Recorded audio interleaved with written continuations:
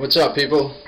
I'm putting this video out there for people who are lost, who are unsure of what's happening here, unsure of what lies after this life that we have, and I know what's after here from seeing it, and it's very scary, and it's my duty, since I'm still here, to let you know what I seen.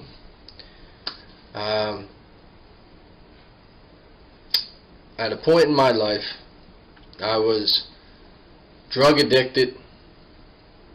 I was an alcoholic. My usual day was go to work. I always made good money, so I'd go to work, do my job, but after that, party hard, drinking, drugging all night. Come home early in the AM. Sometimes don't come home for a day or two. Go on binges with the drugs and this and that. And basically, it was like the Wild West. Anything went. I could do and did do whatever I wanted. I didn't care what anybody said. I had no consequences. I lived in excess and a total pagan lifestyle with not caring of anything. Now, during that time, my whole life I've loved Jesus in my heart, but I prayed every night. I prayed with my kids, but I knew I was a hypocrite. When I was home, I'd pray with them, but it was like, I'd pray with them and then I'm a screw up, you know what I'm saying? So I was hypocritical, but I knew my kids needed to know the truth, and the truth was God. I just wasn't following the truth. And I remember in my addiction every day saying, Lord, please don't take me today because I am not ready. And I lived that pagan lifestyle for years. And one time I was on meth and I was up for 5 days, and I mean 5 days up. No closing of the eyes, none of that, just a blink. You weren't sleeping, you were up. And my body started to go into some kind of convulsion, ODing, whatever. I mean, my heart was jumping out of my chest, 911, ambulance, all that stuff. And I thought I was dying. And, I said goodbye to my children, because I didn't think I was going to see them again, honestly. And I was trying to give them, like, lifelong lessons as I can hear the ambulance a couple blocks away coming. Hey guys, believe in God. Don't be mad at God. Try and be like Job. Understand that the Lord giveth, the Lord taketh away. Trying to make all this stuff up in 2 seconds when nobody's listening because it's panic. And I thought that was the last time I was going to see my family. And on that ambulance trip now to the hospital, I was out of my body 3 different times. On the ceiling of the ambulance, and I'm sitting there and I'm floating and I'm looking down and I see my body and I'm like, oh my gosh, what did I do? I'm outside of my body. How is this possible? Is this what I made of my life? I had everything. The Lord, I could see the Lord gave me kids, 3 beautiful children, gave me a wife, and look what I've done. I've ignored everything. I've spit in His face at every possible chance, and just did what I wanted to do, what was pleasing to me, to my flesh.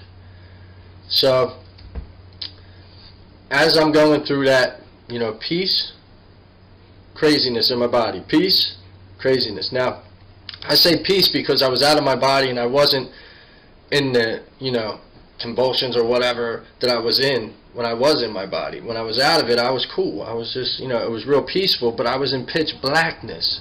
So it was peace, but I was scared. I was like, what is this? You know what I mean? Where am I at and what's going to happen now? The transition from my body was just like me stepping over. You know what I'm saying? So I realized I don't know where I'm at, and I was pretty scared to be in that darkness, even though it was peace. So I remember, going to the emergency room, and they, putting IVs and all in me, and anyway, I just said, Lord, if you want to take me tonight, then I accept your will. But if you let me live, I'll do better. And with that, I sat back, relaxed, and, you know, thank God I stabilized, and I made it, you know. Maybe 10 hours later, I was discharged, you know. And I remember one of the guys saying to me, one of the ambulance guys coming in later on in the shift, he came over and he said, "Oh, you made it, man." And I said, yeah, you know, I was thanking him for helping me and all. And he said, "You know, I seen guys come in here in less shape than you and leave with a sheet over them." And he said, "I didn't think, you know, I wasn't sure if you were going to make it." And I thought to myself, man, you know, I came that close to death.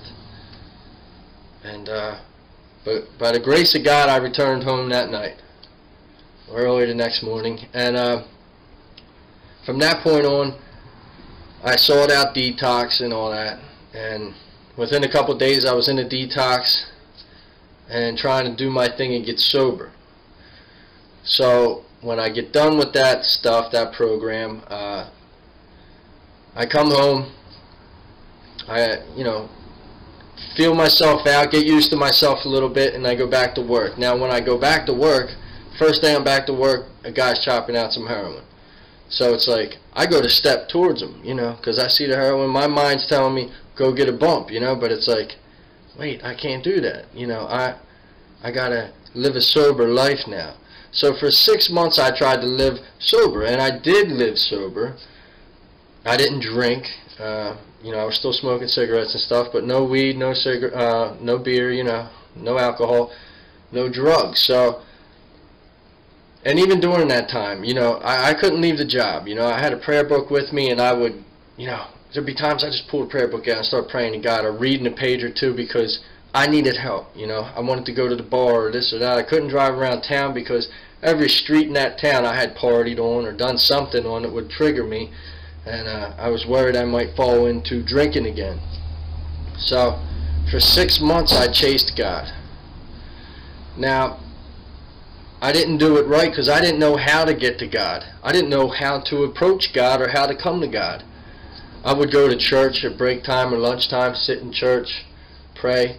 But you know, at the same time I was looking into other things like the occult. I was looking into astral travel, psychics, mediums. I was looking into past lives. I had even attended some big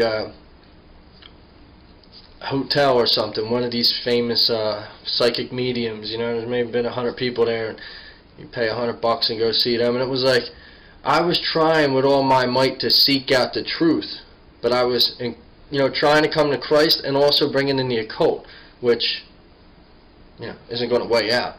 You can't be with Jesus if you're with the occult. So I was confused, and I really did not know how to seek him out.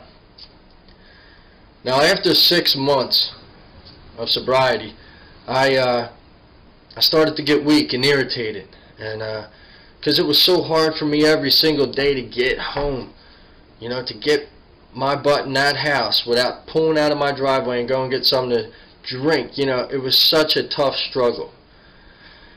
And looking back, it was amazingly tough. But I started to get irritated, and you know, I said to my wife, 6 months today. She said, 6 months for what? And I said, 6 months I've been sober. She's like, oh, that's good. I thought, that's good. You know, now being an adult, I'm supposed to do stuff for myself. But at that point, I had struggled through so much every day. I want to, you know, I want a huge party or something, you know, run a parade down the street or something. Let's break out a celebration. You know, this is 6 months, man. Every day. Some of my days feel like they're 100 years from all this, you know. So with that, I was like, you know what? Okay, or that's good, good. You know, I'll show you good, you know. So my whole mindset changed right there. And not that it's her fault, but, you know, I was probably looking for a reason to do that because I was already irritated. So all of a sudden I go back, and I go back to drinking, and then I go back to drugging. And what they say is true. When you go back harder each time. And that was definitely holding true in this instance. Now when I went back this time, I felt like such a failure. How could I have been out of my body 3 times? Been through all this stuff, almost died, you know, and there's countless other times in your addiction where you were in a situation you could have died. And I'm still drinking again now. And I'm drinking hard now. Harder and harder and more. If I woke up in the middle of the night to go to the bathroom, I'm drinking a beer, smoking a joint, hitting a bowl, whatever. I used to tell people I drink when my eyes are open. It wasn't a joke. I'd get a 30-pack, set it right next to me because there's no reason to put it in the fridge because I'm going to kill it before you can drink your 6-pack most of the time. I was insane. Now I fell into drugs and coke and whatever else I could get my hands on at this point. And it got me to the point where I was going to kill myself. Before I always said, I'm not going to kill myself because I love my family. Well, let me tell you something. Never say never, because I got to a point where I said, I'm done. You know, I got to the point where I said, my family's better off without me because I can't even go anywhere without drinking. No matter where I go, I have to drink. Whether I'm putting it in a soda can, wherever I'm at. Driving around, you know, McDonald's cups with the straw through a beer can in a McDonald's cup, looking like I'm drinking McDonald's, you know, in coffee cups, you know, beer. It's insane. So I honestly thought I'm better off dead. You know, they'll be sad for a minute, but they'll get over it, because who needs a sloppy, drunk dad? You know, nobody. So I came across a weapon that I was going to shoot myself with, and put the bullets in it, locked the door in my house, sitting there with the gun in my mouth and ready to shoot myself. The only thing I was thinking is which way to aim the gun so I don't mess this up. I didn't want to mess up killing myself, you know. In my pagan life, I remember seeing Rotten.com, a guy tried to kill himself and messed it up. His whole face was gone. He had tubes going down him. I'm like, that's the last thing I need, you know. The bullet was so lovely to think about. You know, one bullet can take away all this mess and pain. I'm in. You know, count me in. And that's how I felt. So I had the gun loaded in my mouth, and I'm trying to figure out like which way to make sure I kill myself. And something hits me. Bam! Like, you know, guardian angel, something telling me, hey, your kids are at home. You know, your wife is home. It's bad enough you're killing yourself, but, you know, don't let them hear the shot that did it. Don't let them come in and find you, you know what I mean? And I was like, oh, alright, you know. And I thought, you know what, it is horrible I'm doing this, so let me just wait till tomorrow, and I'll kill myself down on the beach, you know what I mean? And so I unloaded and put everything away up, you know. I hid it up near the ceiling there and locked all the doors and, you know, left my room and went out there, and I watched my kids play. My wife talked to them regular, you know, because I didn't let on that anything was wrong at all, because I never showed any kind of I need help kind of thing. Everybody would have been shocked. I had hid everything my whole life, so, you know, I was used to hiding stuff. And it's a weird feeling to watch your kids playing and your wife, and you know in your head they have no clue I'm going to kill myself tomorrow, you know. It's a crazy, crazy feeling to have. The night went on regularly, laughed, joked, whatever. Said prayers with the kids, put them to bed. Good night to the wife. We went to bed. As I'm sleeping, all of a sudden I'm in hell. Now when I say hell, I mean this cave. The cave is humongous. I can't even describe the, you know, over to my left there's like a 2-mile wide crater with orange, like yellowish, reddish flames coming up, and the screams are millions at the same time. And the thought that hit my head was like, that's where Hitler's at. That's where the major people who are leading a lot of people to death are, you know, or that have, or whatever, or where they will be going. And where I was up on this ledge, and there was 2 like entrance, like cave entrances there, you know what I'm saying? I didn't go into them, but I could see them. And I had a demon. There was demons all over, and there was people just screaming all over. And a demon would grab my right arm and pull and would rip my arm off, where my whole arm would come off, and I'd see the skin hanging and the veins and the blood. And you know, the first 2 or 3 times you see that, you're still used to thinking how we do on earth, and on earth we're like, oh no, what panic. But there it's different, so you're shocked. But he'd pull it off, and a couple seconds later it would be back on again, and he would do the same thing all over again, and he'd be holding my arm, looking at me, laughing, because he just wants to see the fear, the fright on my face. So in front of me stood this, only way I can describe it is a monster, and I'm talking like 4 foot wide, huge shoulders, like Sully off of Monsters Inc., if you ever seen that. And that was a cool movie and all, but this guy was like evil, huge, big like that, huge, like knives, you know, huge claws, huge. And these things, he would just go like this, wham, and come off from this side, and when he'd hit me, he'd just rip my stomach to shreds, and my whole insides would fall on the ground, let it cave. And I'd look down, and you know, once again, you're shocked. How's this happening? You know, if it happens here, we're dead. But there, by the time he'd pull his hand back again, I was healed. And he would do it all over again, and he'd laugh at me. So the whole thing there, they wanted to laugh. They wanted to see your fear. They wanted to torture you. And they were content to do this forever. You absolutely knew that in your heart as you're there. But I remember cursing at him, saying, do you really think I give a F what you're doing? Think about it. On this earth, I'd run crazy from this guy. But there, he didn't even affect me. Because I couldn't feel my stomach being tore open. I couldn't feel my arm being ripped off.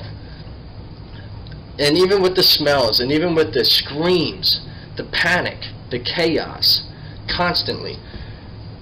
The chaos for me was the separation from God, knowing that I can pray all I want, I can't get my prayers up to Him.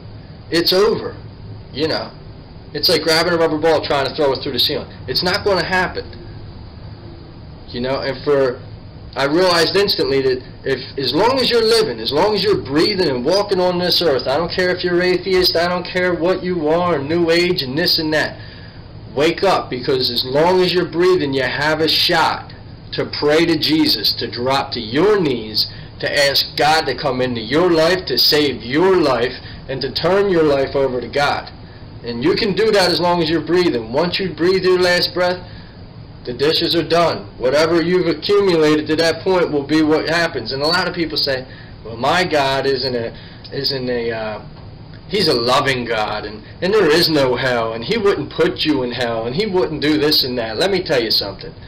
That's all nice and everything, and you can keep that where you keep it. But hell is real. And you know who put yourself in hell? You. Because you're shown how you lived. You see everything you've ever done. And why, as you know, as you see, you judge yourself. Well, I wasn't this good. I did this. I did that. He has a law for us to follow. And if you don't follow it, you're going to be in hell. In hell, my heart wants to just explode just thinking of that place. I wish I had 1,000 years to live here, to do good every day I could, just to try to assure myself that I don't go there. You know what I'm saying? I can't even think about going back there. I tried my best today to give glory to God, because I'm so scared of that place. But I'm very scared for the people who don't believe in it, because it is so frightening. I'm sure that other people who have had these experiences felt different things in hell. Myself, all I felt was the separation from God. Not one other thing bothered me. As far, you know what I'm saying? Like nothing else could ever overtake that pain. And I couldn't believe that I was stuck here for eternity to be tortured, and to always know that I had everything. I had my wife, I had my kids, I had all the opportunities in the world, and I didn't make any of them work. I squandered everything. And it had brought me to this point for eternity. Now with all this going on, I'm praying to myself and I'm saying, Lord God, please look on my actions and look on, how my heart is, you know what I mean? Like, any actions that I've done good, please, Father, have mercy on me. Like, I didn't do what I was supposed to do. I've always loved you, but my actions didn't always show that. Many times I went against what you wanted. And I was begging and begging, and all of a sudden this light hit this cave where every divot was just sticking out, and you could see everything in this cave now was lit up. You knew instantly, your soul knew, this is Jesus. Everything was stopped immediately. All the screams stopped. These demons and monsters that were pulling on me and hurting me were in these caverns. I could see them blinking, but they couldn't be in Jesus' sight. He shut it down. Now I went to look up and I thought, I don't want to offend them. So I just looked down and I said, Lord God, I'm not worthy of you or anything. Please help me, Jesus. This and that. Next thing I know, I look up and here's Christ. Just right here. I'm on my knees. He's a couple feet up looking at me with this beautiful smile, with the biggest smile the most. He's so beautiful. He had a white robe on with a brown sash. I mean, he was unbelievably beautiful. He's darker than a lot of the pictures that I've seen, but what an amazing sight, really, truly. Unbelievable, And I've been searching for a picture that comes close to showing, hey, this is what he looked like, But I haven't found one just like it yet.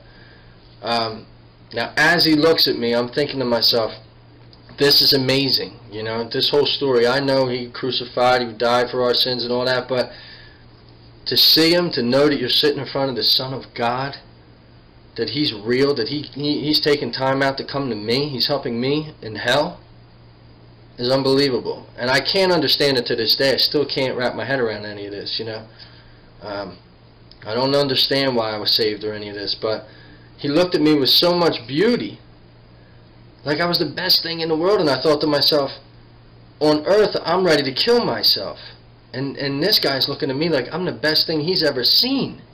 And I couldn't, right then you imagine what is happening here. Right then you understand the amount of mercy that he has, the amount of love that he has for us. It's unfathomable. We can never understand it, begin to understand it, because we don't have love. We don't have the capacity like that. It's unbelievable how much he loves us. And I said, I'm sorry and I love you, and he grabbed me with his right arm, pulled me up, and we just ascended through this cave and into bliss, into a blue sky of bliss. And he said to me, and I quote, as we talked and conversed, we talked telepathically. There was no mouth movement at all or anything like that.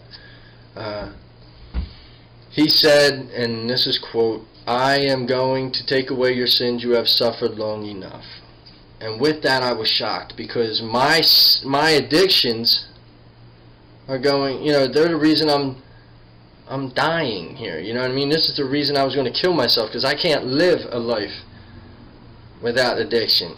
So now he says, I'm going to take your addictions. You have suffered long enough. And I'm like, wow, this is amazing.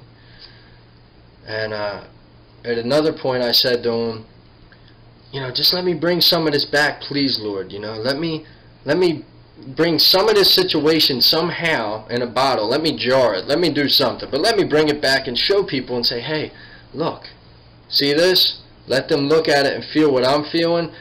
And there wouldn't be any questions of what's right and wrong. And it would solve a lot of the things on this earth. Everybody would understand you are the way. But, and this was funny, he always was smiling anyway, but he just said to me, that's not the way this works. And I thought that was funny coming from Jesus, Maybe it's not, I don't know. That's how I took it, though. And that's not the way this works. So, you know what? We have to go off of faith and hope that people see. You know what I'm saying? But And that's why I'm doing this, trying to tell my story and get it out to people, because I don't want to show up in front of him again and say, hey, I didn't do nothing with what you did for me, man, you know. And now I feel the time is right for me to start moving with the message, and that's why I'm doing this. But he took my addictions. Now, when I woke up that night in bed, whatever, 3 o'clock in the morning, something like that, I woke my wife up and said to her, it's over. She said, what's over? I said, Jesus took my addictions. And she said, well, hallelujah. Now, my wife never says hallelujah, you know. And if you're an addict and you've been telling, you know, you've told everybody and their mother that you're going to quit, it's over, you're done, I'm going to live straight, everything's over, you know, it don't work. But here she just accepted it totally. So I thought about that, and months later I asked her, I said, what did you see, the Holy Spirit in my face? Is that why you said hallelujah? And here I had forgot that she had contacts back then, and her eyes weren't even in, her contacts were, you know, not even in. She couldn't see anything. She said, I couldn't see. She's like, I just felt something in your voice that put my soul at ease. And I believed. And I was like, oh, hallelujah. So the amazing part is this. Of course it's amazing. I've been to hell. I've been with Christ himself and conversed and seen him and his beauty. But from that moment of waking up, I have never drank another beer, done another drug. Hallelujah. And it's not from me, and it's not some mind thing, oh, he had a dream and he talked himself into not drinking anymore and all that garbage. New age things and philosophies and all that stuff, you can keep it. I was in hell and I seen Jesus and he rescued me from it. And if he didn't, I would have killed myself that following day. No doubt in my mind. So it's amazing, because I drank at least every hour of the day. You know, I was high for years, not days, years. Weed, drugs, alcohol, my body was on all the time. I went to bed drunk, woke up drunk, you know. That's how I rolled for years. And to stop instantly, to stop to where it's like it never existed, you know. And now my life, this is 2.5 years now since this time, and it's like it never happened to me. I think of the old stuff I did, the craziness, the fighting, you know, the tough guy, you know, construction, drinking, drugging, you know, all that alpha male fighting bull crap, you know. It's all empty, you know. It's all junk, and it's all real shallow. And you know, God took me from somebody like that to what I am today. Now, I'm not perfect by any means, and I'm a screw up just like everybody else, but I'm trying my best and trying to give my life to Christ. And it's amazing what he can do. He's taken me from that and who I used to be, and shown me so many different things. I know my kids now. I know my wife now. I come home all the time now. You know, my whole life is spent to have fun with them, make memories with them. You know, be the priest of this family, of my family, of making sure that we stay on point with God. You know what I'm saying? And we all have our own walk with him and everything like that. And it's like beforehand, before this, we never, you know, I prayed with him, but we never went to church or anything like that. And it's amazing. It's really so amazing that it's very simple. Like the Bible says, knock and it will be opened, you know. Ask and you shall receive. Seek and you shall find, you know. Now, I'm not a Bible quoting guy and all that, you know, and I'm really into the word now and trying, you know, to learn it. But a lot of people can spit different verses and everything like that, and that's awesome, you know. And we should know it as lovers of Christ. We should know the Word of God so we can empower ourselves, you know what I mean? Put the armor of God on us But guys, this is a true miracle. A true miracle of life. He simply just took my drug addiction and my alcohol addiction and took it away. That's it. No dream could ever do that. You know, I've had dreams before. I'm still an addict when I wake up. So, for everybody out there that's trying to figure out how this happened, you're staring at a miracle. Am I something special? No. I'm regular. And I mess up every day, you know what I mean? But I am a miracle in the fact and in the eyes that Jesus Christ did come and pull me out of hell. So, I've been to hell and I've seen Jesus. Okay? It's amazing, and I want to share it with you because for all the addicts out there, for everybody who suffered through abuse and just thinks, you know, I just want to end it, you know, I just want to get out of here, I just want to kill myself because I can't deal with all this stuff. You know, I'm not making anybody happy. I ruin everything I ever touch. You know what I'm saying? That's what addiction will do. It'll rip every single thing in your life and trash it and make you feel so worthless. But really, guys, all we got to do is just lay it down. Lay it down. Take all of that negativity, every single thing that is on you, and lay it down at the foot of His cross. Lay it down at the foot of the cross of Jesus Christ and say, I love you and please come into my heart. And I can't deal with this. I need your help because I can't deal with it. Please take it from me. I can't deal with it. And if you're not going to take it, then give me the strength to get through this. And that was one thing I remember saying to Him, you know, when I was sitting playing with the gun. I said, Lord, you know, you say you never give me anything I can't handle. Well, I can't handle this. You know? And to see how He just came right in and stopped me at the most opportune time is amazing. It's hard for me to explain it to you. I really hope that you understand what I'm saying, because it's absolutely true. And as I tell you, I have the images in my head. I always have the image of Christ with me ever since. And I think that's because, you know, sometimes the enemy will come in and say, that didn't happen, Jesus don't love you, this and that. But, you know, I just say, be gone, Satan. You know what I mean? I rebuke you, Satan, in the name of Jesus Christ, because I can see Christ with me all the time. I'm very aware after this whole episode of spiritual warfare. You know, there is a battle for each and every one of our souls every day, gang, you know. And I would just tell you that I'm not here to preach about some church or this or that, Catholic, Protestant, whatever, okay? What I want to tell you is that Jesus Christ is real. He died for our sins. He is the Son of God. He loves us. Hallelujah. Believe it. His mercy is unfathomable. Give your life up to Him. If you come to Him, you will feel the Holy Spirit eventually. And the Holy Spirit, when that hits you, will light your body with so much energy that no drugs in the world could ever light your energy up. You know, give your body that kind of energy. It's amazing. So you will feel the Holy Spirit, you know, and as you go and you cleanse yourself and you try and do whatever you can do, but please don't get caught up in the times of where we're at and all the things that are empty. If you notice, people, you know, they'll buy this house, they'll buy this house. Even the multi-billionaires, you know, they'll buy a house that's $150 million, stay in it for 2 years, move to another one. Because why? That one wasn't good enough? You know?